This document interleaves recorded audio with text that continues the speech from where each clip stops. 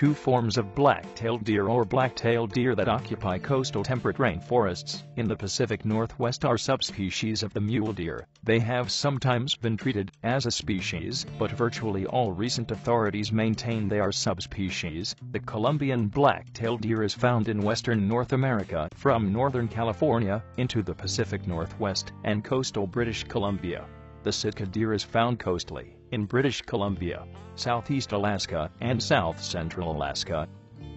Black-tailed deer once lived at least as far east as Wyoming. In Francis Parkman's The Oregon Trail, an eyewitness account of his 1846 trek across the early West, while within a two-day ride from Fort Laramie, Parkman writes of shooting what he believes to be an elk, only to discover he has killed a black-tailed deer.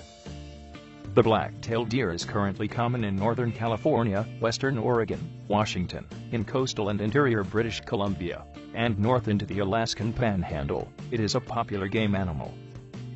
Though it has been argued that the black-tailed deer is a species, virtually all recent authorities maintain it as a subspecies of the mule deer. Strictly speaking, the black-tailed deer group consists of two subspecies, as it also includes O.H. sitkensis. The black-tailed deer group and the mule deer group hybridize, and the mule deer appears to have evolved from the black-tailed deer. Despite this, the mtDNA of the white-tailed deer and mule deer are similar, but differ from that of the black-tailed deer. This may be the result of introgression, although hybrids between the mule deer and white-tailed deer are rare in the wild, and the hybrid survival rate is low even in captivity.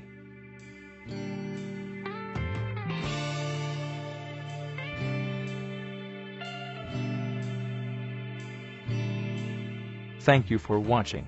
For more educational videos, please subscribe to WizScience on YouTube or visit wizscience.com.